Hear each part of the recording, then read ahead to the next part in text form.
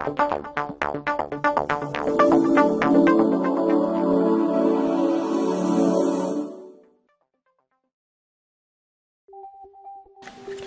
everyone. Let's today discuss percentage and its applications. Now, what exactly is percent? A fraction with denominator equal to 100 is called percent. That means if you need to find percent of any number, divide it by 100. For example, 17 when divided by 100 gives us what? 17%. 2 divided by 100 gives us 2%. The symbol used for percent is percent only, which stands for divided by 100. So please don't get confused. While expressing a percentage, it is not multiplied by 100 but actually divided by 100. Expressing percentage as fraction. Now, as we discussed, take the percent, divide by 100. Write it in the lowest possible form. That means simplify it, cut out the factors. The remaining number will be a fraction. Let's take a look at an example. We have 5%. Now 5% means basically 5 divided by 100. Now 5 and 100 are divisible by 5. And the answer comes out to be 1 upon 20 in the lowest possible form. This 1 by 20 is my fraction. Expressing percents as decimals. We follow the same funda.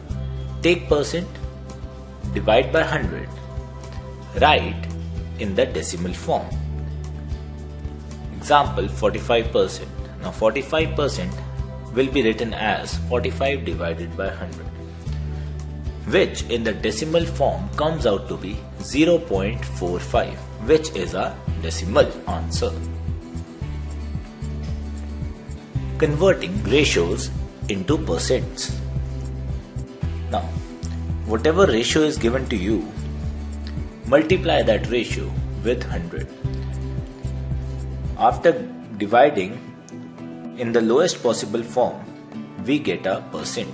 For example, 3:5. If I have to convert 3:5 into percent, I'll multiply it by 100. Now 5 and 100 are divided with a common factor 5, and I get the last answer to be 60. That means my answer will be 60% when I convert 3 by 5 into percent. Whenever we have to convert into percentage, we multiply. Finding percent of a quantity. Here I have an example for you. We have 50 marbles. 24% of those marbles are red marbles. We have to find the number of red marbles. Now, number of red marbles will be what? 24% of how many marbles? We had 50 marbles, so therefore number of red marbles will be 24% of 50 marbles. 24%. Now whenever percentage sign comes, that means it is divided by 100. 24% means 24 by 100 into 50. We cut out the common factors and we get 12 as our answer. That means number of red marbles in this particular question is 12. Let's have a look at another example. Find the amount 20% less than rupees 150. Now here we need to find a value which is lesser than 150, and by how much? 20%. Now step 1 is take 20% of rupees 150. Now 20% of 150 comes out to be 20%, 20 by 100 into 150. Again, dividing with the common factors, the answer comes out to be rupees 30. Second step, since I needed amount to be less than rupees 150, therefore I subtracted 20% of rupees 150. from rupees 150. 20% was rupees 30. 150 minus 30 comes out to be rupees 120. This is the amount 20% less than rupees 150. Let's have a look at another example. Find the amount 5% more than rupees 600. Now here we need to find amount which is greater than 600. Step 1 is take 5% of rupees 600.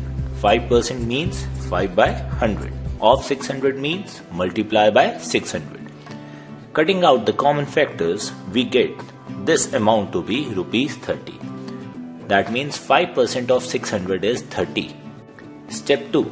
We need amount 5% more. That means add 5% of rupees 600 to rupees 600, which comes out to be 600 plus 30. This is equal to rupees 630.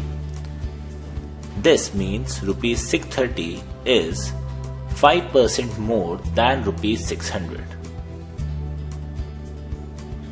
Next we come forward to expressing one quantity as a percent of another quantity. Let's have a look. What percent is rupees 50 of rupees 250? Now first of all we have to see, out of rupees 250, rupees 50 can be written as 50 upon 250. Converting that into percentage, I get 50 upon 250 into 100, that is 20%. This implies rupees 50 is what? 20% of rupees 250. Hope you understood percentage. See you soon with our next lesson on unitary method. Thank you.